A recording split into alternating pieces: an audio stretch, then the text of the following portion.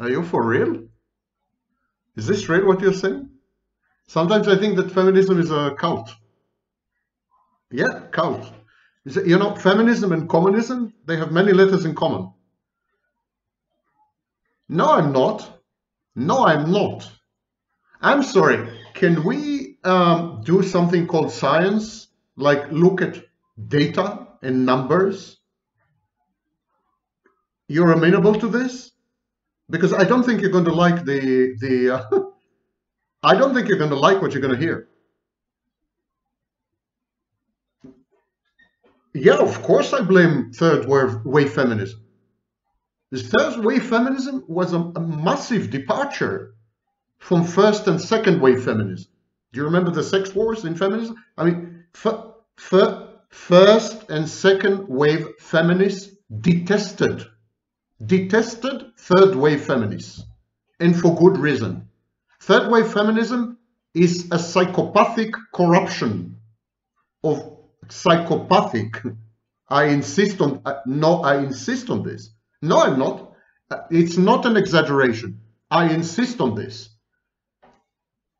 So you may wish not to put me in your documentary if you think I'm over the top.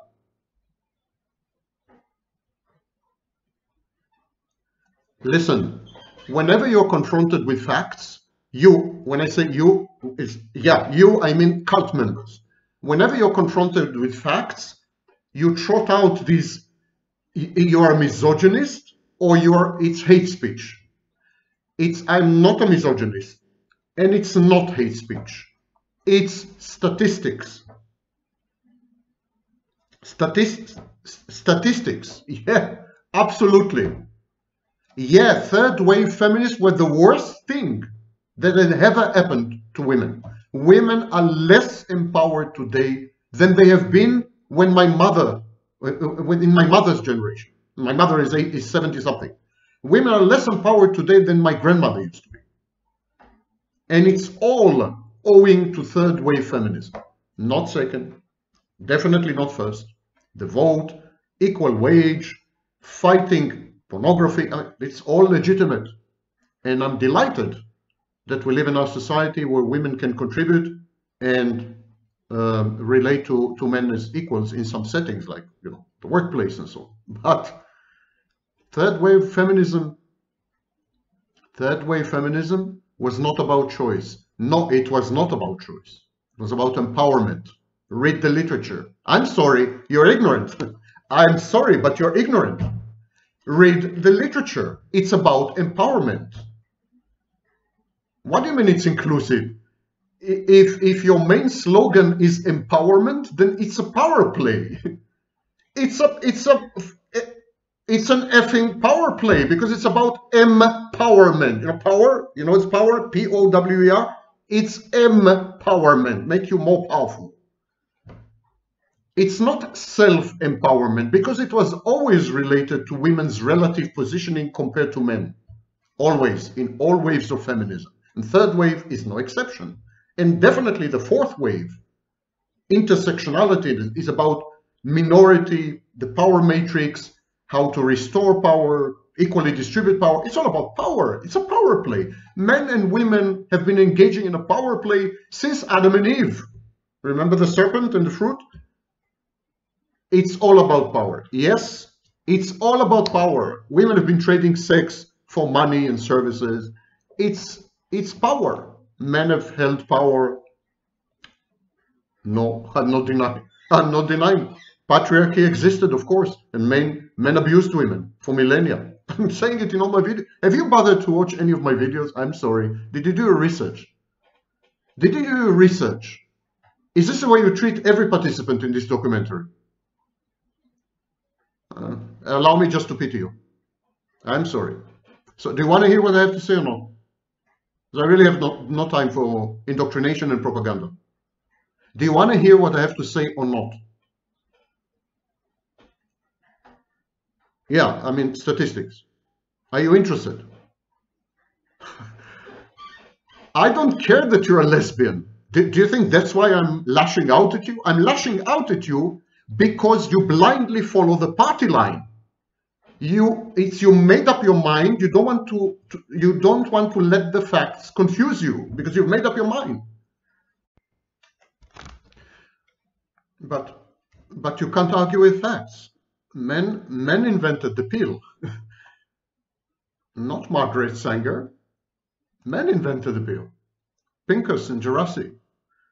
Men were the first ones at the beginning of the 20th century. Men were the first ones to advocate for casual sex. Men sparked the sexual free love revolution of my age, 1960s. Yes, and the hookup culture. Who invented dating apps? Women or men? Men did all this. Men also opened the workplace to women, especially during the two world wars. Now, even now, most corporate boards are controlled by men. They are the gateway keepers. 40% of primary breadwinners in many industrialized countries are female. But men still keep men are the bouncers, if you wish, right. So, and you label all this feminism or women's empowerment. But these are all male self-centered acts. They wanted you to be available for casual sex. It's very important. Very simple. You can't avoid. No, you can't. It's an illusion. You can't exclude men from this narrative. 90% of feminism was men, not women. Had men not allowed feminism to become a dominant ideology, women would still not have the vote, would still not be allowed access to the workplace, no healthcare and no education, nothing. Look at Afghanistan. Look what's happening in Russia. If men were to decide to take away all your rights, you would be disenfranchised tomorrow. Because men still have the power. Women are on the ascendance. I know I said it. Women are on the ascendance, but it's controlled from the bottom. They're coming. It's a grassroots thing. Exactly. Men are still there as gatekeepers. Consider, for example, language. The language we use to describe sexuality and sex. What do we say? We say penetration. Penetration is a male point of view. Why don't we say engulfment? The male's penis is engulfed by the vagina. It's equally accurate anatomically to say engulfment, but we don't say engulfment. We don't say engulfment, we say penetration, penetrative sex. It's in the scholarly literature, it's not only on the street. So it's still men. Men even control the language. There's no difference in importance or difference in involvement between a key and a lock. I don't know, a protein and a receptor, reagent and a substrate. There's no difference between them. And yet, the male point of view is that there is. Many men would tell you the way a woman experiences sex is not the same as a man, and women have a different sex drive to men.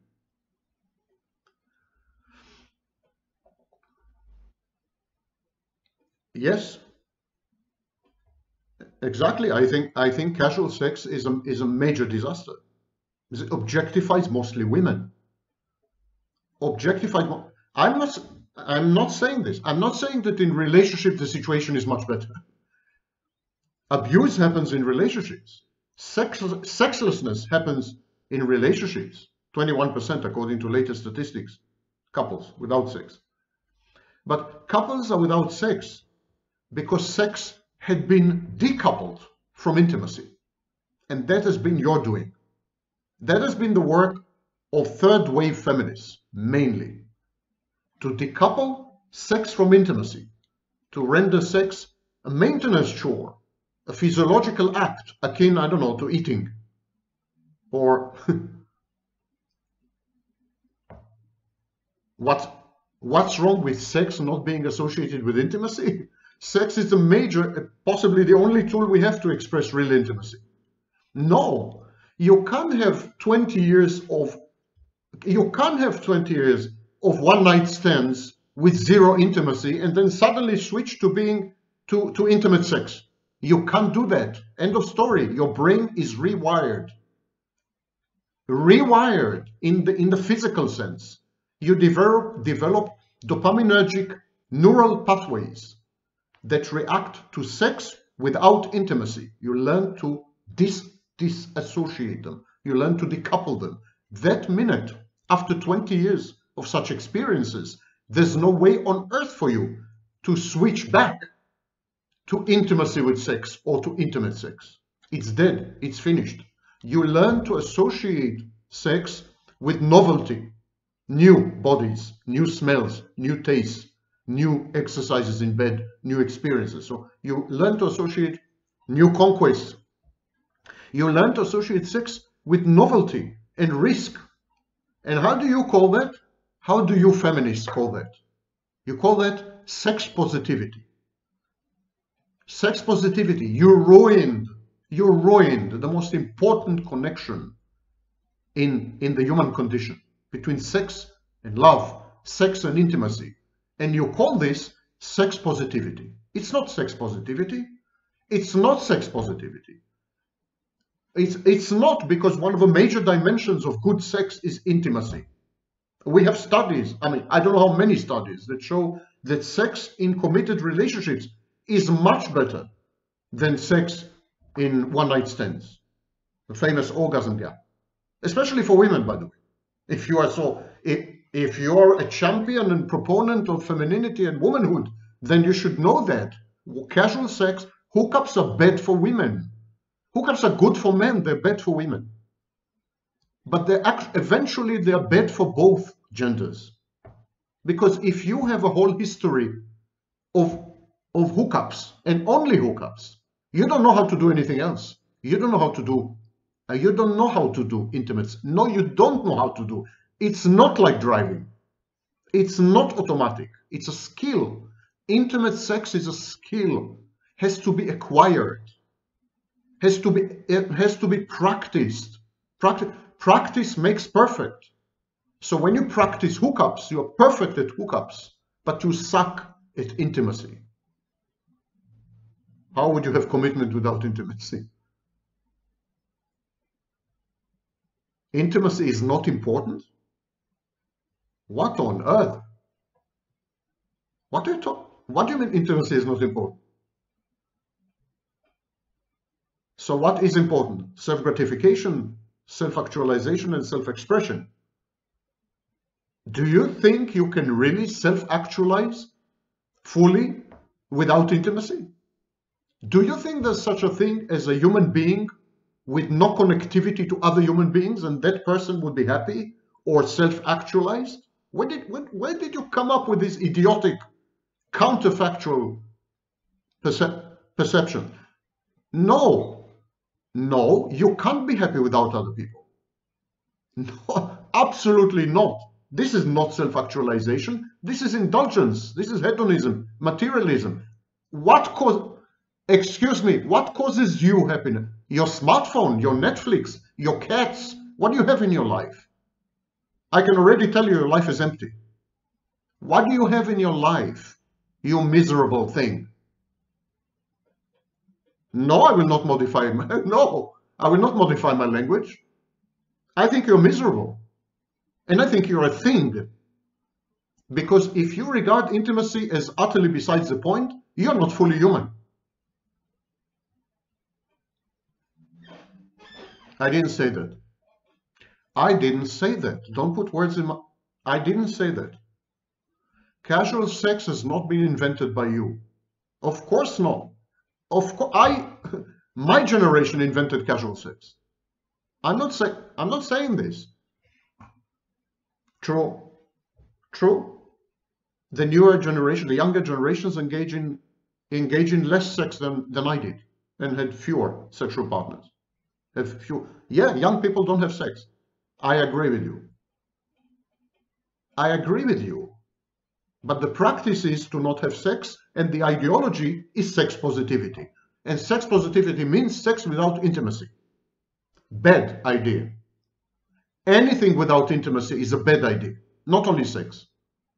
Anything without intimacy is a bad idea, not only sex. Imagine I told you, bring up a child without intimacy. Raise a child without intimacy. What? Get married without intimacy. What do you mean? Intimacy is the organizing principle. The object relations school in psychology taught us that we are merely the confluence of all our relationships. There's no such thing as self, unitary, atomized, separate from everyone and everything. Casual sex is nothing new. But in my time, casual sex was not the dominant or the exclusive practice.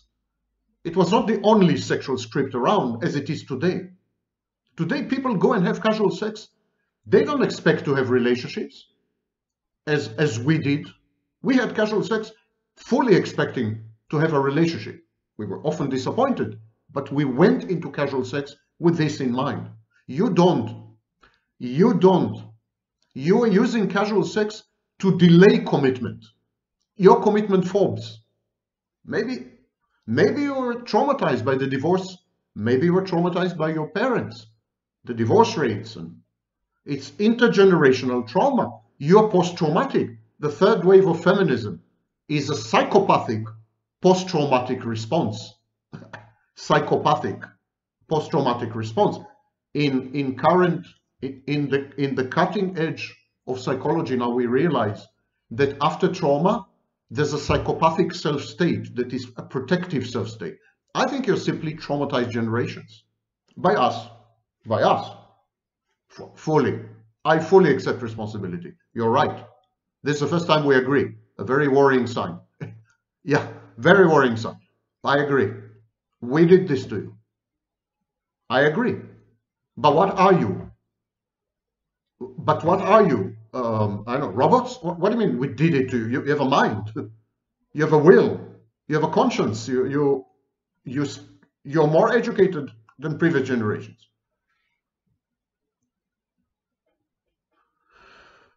I don't think allocating blame is a good exercise right now. Who cares about listen, who cares?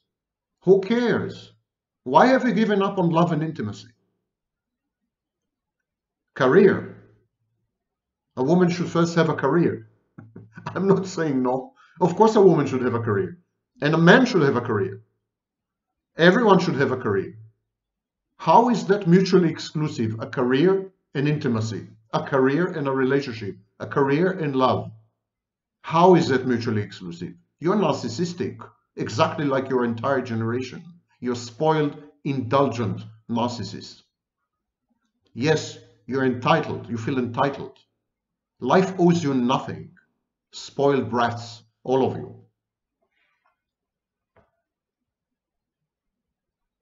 Listen, I'm known for being blunt and honest. If you came here to interview me expecting political correctness and a nice guy, you're in the wrong address. I'm willing to try to tone down if you're willing to listen and not toe the party line like we always do. Okay, we can try. I've made up my mind. Don't confuse me with the facts. No, I'm not giving you your opinion. You're entitled to your own opinion. But I hold people in contempt if their opinions are not based on data. And your opinions are not based on data. You know what? Can I offer you an exercise? If you are courageous enough. If you are courageous enough to defy your indoctrination, your brainwashing, can I offer you an exercise? Can I give you a profile of the life of a typical modern woman? No such thing.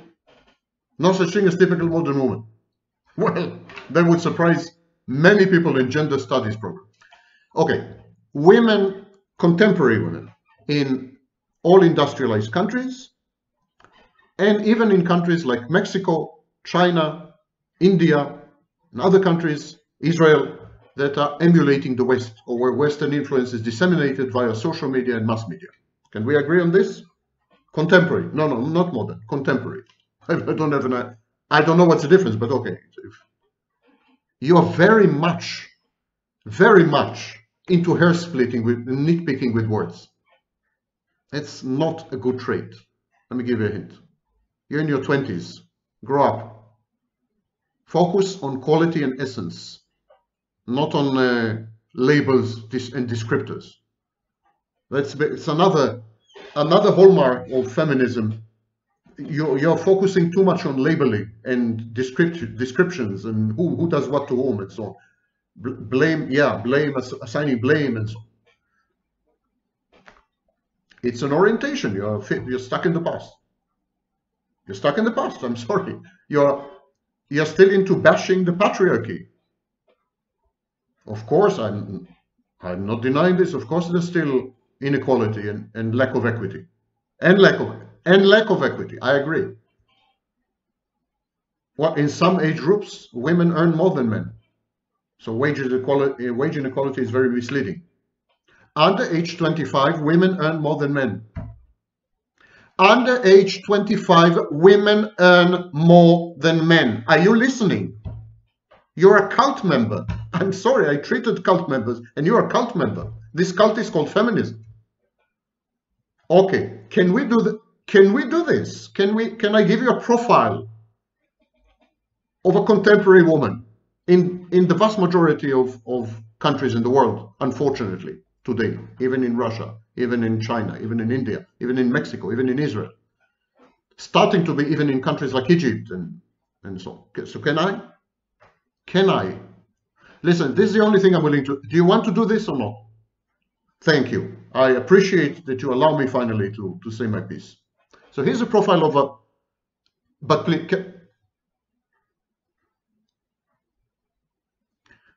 I'm delighted that you're passionate, but can we establish a protocol of civility and communication? Let me finish what I have to say. Let me finish my piece. Don't interrupt me, please. It derails my train of thought. When I'm finished, I'm open to questions, if you have any. Can we agree on this in the discourse between men and women? Or are you part of the gender wars and you are here to somehow subjugate me, humiliate me, guilt trip me, and so on, because I happen to have a penis? Thank you. It's extremely kind of you. So here's a profile of a typical life of a modern woman. Sorry, not modern, contemporary woman in all industrialized countries and other countries which are developing technically, but actually are pretty industrialized, like China, India, and so on. This kind of woman, a contemporary woman, she spends most of her time working. She's working twice as long as she used to work. And she's sometimes trapped in jobs that she hates, with people she detests. Yes, it's called a career. This kind of woman is burdened with a mountain of crippling debt. For example, student debt in the West. This kind of woman deliberately acts and dresses as a slut. And she does this to attract men. And you, feminists, you call it sex positivity or raunch culture. Actually, you had internalized the male gaze, the chauvinistic stereotypes of what it is to be a sex object. You're not sexual, you're sexy. So you dress and you act as a slut because that's what men want. This is not empowerment. This is the most extreme form of disempowerment. This is self-objectification in order to gratify men. And casual men, random men, not even an intimate partner, just any man. Slut walks and slut pride, it's a joke. That's what men want. They want you to offer things for free and objectify yourself. They have no incentive to reciprocate in any way, shape, or form, not even in the sex act. Men, there's an orgasm gap. Women have orgasm far less than men in casual sex. Yeah. So this contemporary woman deliberately acts and dresses up as a slut to attract men. And then she has one-night stands with total strangers. It's known as hookups. And then she has one-night stands with near strangers. And this is known euphemistically as dating. That's modern dating. Modern dating is an opportunity for a man to pretend that he is interested in a woman in order to get her to bed. Okay? Yes. Irregularly and infrequently, the contemporary woman has sex with friends with benefits, or a reluctant, temporary, so-called intimate partner, because contemporary women don't have intimacy skills, because they've spent decades in casual sex. And they didn't have any real relationships. They have pseudo-relationships. I'll mention it a bit later. No, not now. Just let me finish. Let me finish. I'm actually tackling this later. Just let me finish. 1 in 10 women, 8.3%, offer sex on camera, even to random men. Even to random men. That's not an act of self-gratification or empowerment. That's desperation in my view. Desperation in my view. Additionally, these women were found to have what we call dark personality. They're subclinical psychopaths. And sexually unrestricted. Okay. 1 in 12 women participate in degrading group sex and kink. Now, there's nothing wrong with group sex and kink. I had a lot of group sex, and I do kink in all my sex encounters. But they participate in degrading group sex and kink when they don't want to, just to be accepted and loved and liked. A shocking 1/3 of women are sexually assaulted because they disrespect themselves, and so they are disrespected. They have no boundaries, so everyone breaches them. The contemporary woman flees and flees from one pseudo-relationship to another. And I call them pseudo-relationships because they are not relationships. They are partial cohabitation, yes intimacy, no intimacy, avoidance, coming, going, 2 days a week, 1 day a week. These are not relationships. These are fakes intended to comfort the participants to believe, to delude them into thinking they are in relationships. Most of these liaisons end up being sexless, abusive, and they last a few months only, luckily. The contemporary woman has 90% fewer friends than she did in the 1980s. She has more cats and Netflix, of course. She's far more likely to drink heavily and regularly. She's far more likely to suffer from mental health disorders, especially mood disorders, anxiety disorders, and substance abuse disorders. She's much more likely to self-medicate with drugs, including prescription drugs. She's 31% likely to remain a lifelong single, and 60% likely to divorce more than once, or to be a single mother. She is 20% likely to be childless even when she wants children. Increasingly, the contemporary woman gets pregnant via donor sperm in IVF procedures because she can't find an appropriate, committed, invested partner. Men don't want to invest and commit anymore, because why buy the cow when you can get milk as much as you want? Yes, it's coarse, I agree. Yes, it's vulgar. It's life. It's called life. Life. You'll grow up, you'll see. Let me continue, please. You see, all this is the work of third wave feminism. Women had arrived. They have become men. They become men. And now they're empowered, yeah? They're empowered because, you know, let me summarize. They spend most of the time working. They're burdened with debt. They act and dress as sluts. They have one-night stands. They have pseudo-relationships. They drink. They self-medicate. They have mental health disorders. They don't have any friends. They are childless. So you could say that third wave feminism has been a major success. Bravo! I have never seen an act of self-sabotage. I have never seen an act of self-sabotage, self-destruction, and self-defeat remotely akin or similar to to third wave feminism. You shot yourself not only in the foot, but in every conceivable part of your anatomy. You are not empowered, you're disempowered. These are not choices.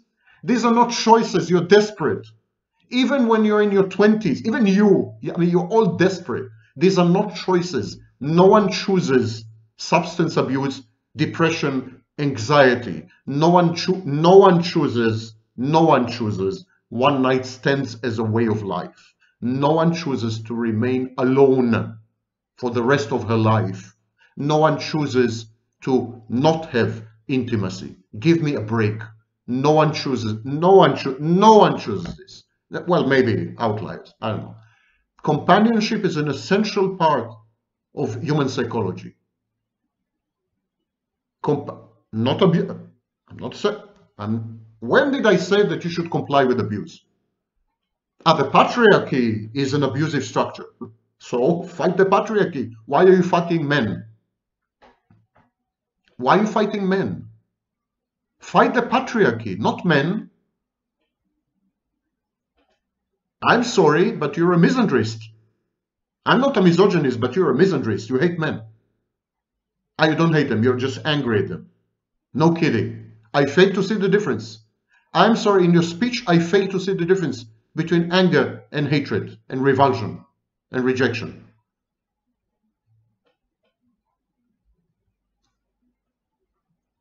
I don't know. It's up to you. I don't know. I don't know the answer. I think it's gone too far. Well, you have phenomena like MGTOW. You have phenomena like MGTOW, you know, men going their own... Right, women are doing the same. I agree. There's a cohort of bitter, disappointed, desperate, disillusioned, disenchanted women who never want to see men again. And I have a surprise for you. Same goes for men. You've ruined it all. You've ruined it all not by becoming equal, not by introducing equity. These were good moves. You've ruined it all by usurping men's role in the world. Men have a role as well. Everyone has a role. But you wanted it all. You lost trust in men. Exactly. Yes. Yes. You lost trust in men. And so you said we can't let them do we can't have them do anything. We need to do everything by ourselves. We can't trust men anymore for anything, not even sex. Nothing.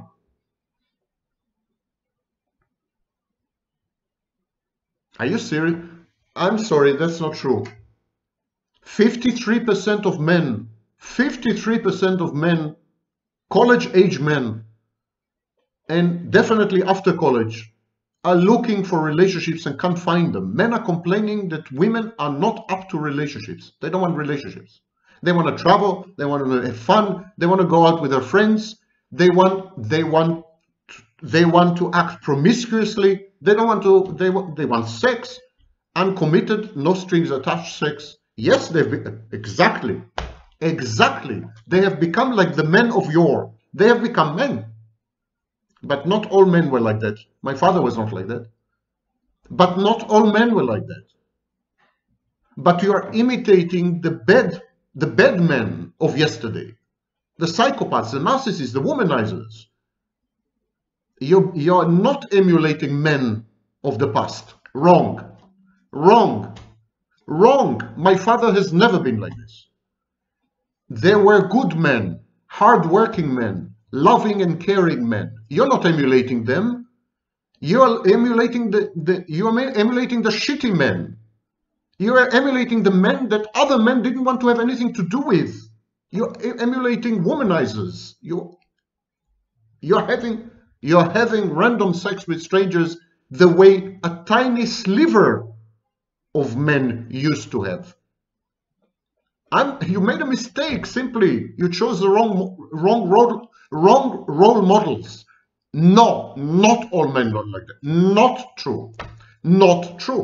Not all men were like that. Exactly. That you believe this just goes to show what third wave is, that you believe this about men just goes to show how deeply feminism had poisoned you.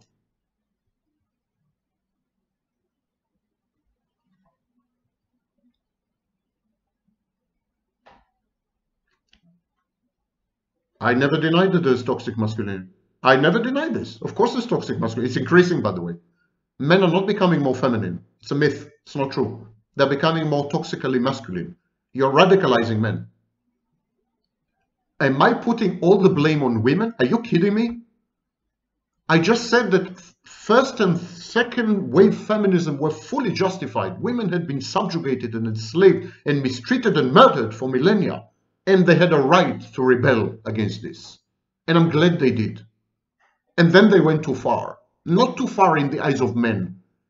They went too far in the sense that you are destroying yourselves. Your generation and previous generation, let's say millennials onward, millennials, Gen Z, and so, you're destroying yourselves. You are sentencing yourself to a life of loneliness, self-degradation, disempowerment. Oh, give me a break. Give me a break. So apartment prices are high. You know, previous generations had similar small problems like Second World War, the Great Depression, the Holocaust. Compared to your problems, honey, you know, your problems are nothing. You're lazy, you're entitled, you're spoiled, you're narcissistic. Not you personally. Maybe you personally also. But your generations definitely are. Millennials onward. You are pussies. Yes, it's a sexist term. I'm using it on purpose to provoke you. You're all pussies and weasels and lazy and spineless. I have only contempt for these generations. Only contempt. Previous generations have dealt with much more, like 1,000,000 times more. Right.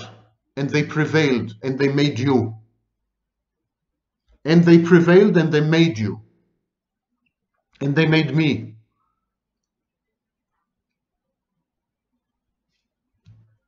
Maybe. I wondered when you're going to say this. I thought you'd never say this. Okay, boomer. Okay, got it. Okay, thank you very much. Thank you very much. This conversation is over. Thank you. Thank you. Thank you.